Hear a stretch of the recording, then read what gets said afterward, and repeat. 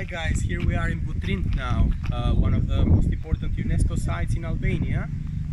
This is the entrance of the archaeological site. There will be a long fence around the ancient city.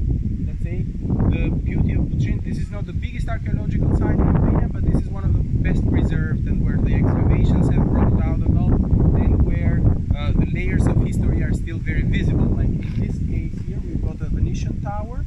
Eventually this might have been a customs office, and then the same use on the other side. The lake which follows after this river, this channel here, which is called Channel of Vivari, was always very rich in fish and also mussel farming. And the Venetians, they were good at charging money to people for doing these activities, so this is mainly the main use of this part.